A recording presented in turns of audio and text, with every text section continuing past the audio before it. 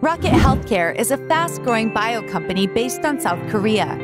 We started as a 3D bioprinter manufacturer in 2012, and from there we have broadened our business to organ regeneration platforms with the belief that aging is a disease.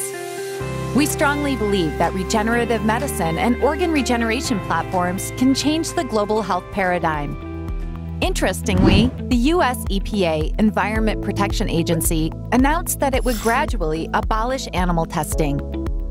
UK's Sanger Institute, a leader in European stem cell research, has also announced an end to animal testing. So now the medical community is in a chaos ahead of a new paradigm shift.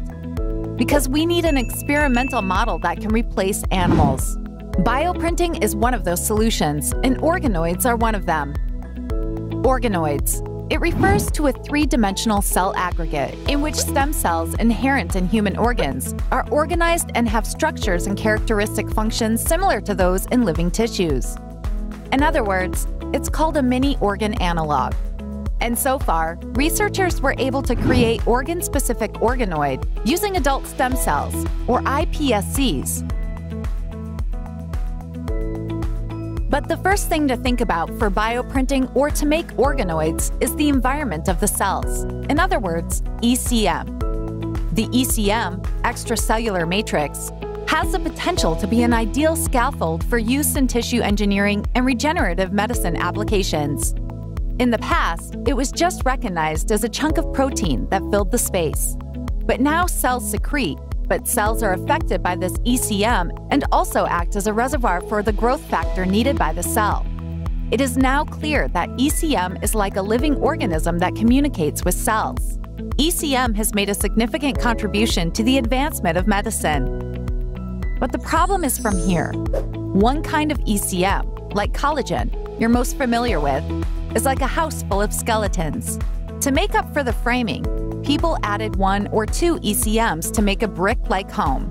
But that wasn't enough, so people chemically synthesized substances that are likely to act like ECM. There are many new features, but like the sick house syndrome, there is no known long-term effect on the cells, and you can't put them in your body. So people thought of dissolving animal tissue to get the ECM complex. This ECM complex provided a much closer environment to describe the human body than a single type of protein extract, and contributed significantly to the development of basic medicine. But here's another thing to consider. This ECM complex is extracted from animal tissue. Among them, the most popular ones are derived from cancerous tissues. People cause cancer in mice and dissolve the cancerous tissues to gain the ECM complex. We should not neglect the fact that substances derived from these cancerous tissues cannot provide the most physiological and in vivo-like environment to cells.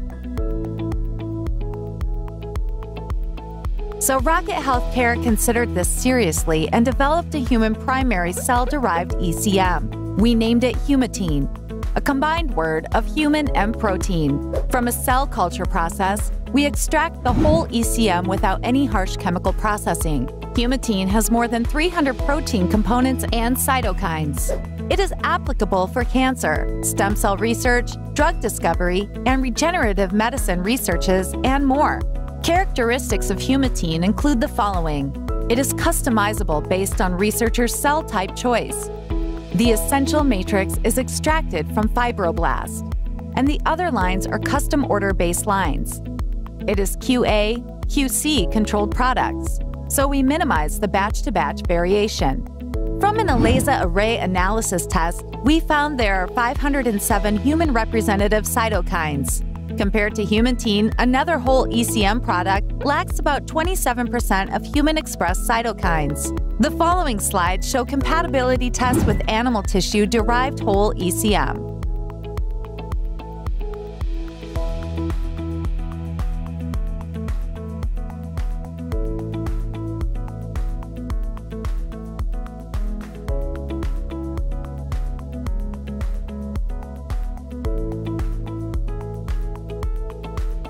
Starting with ROKIT Healthcare, humatine enables researchers to apply their studies to actual patients, regenerative medicine fields, and to applicable researches.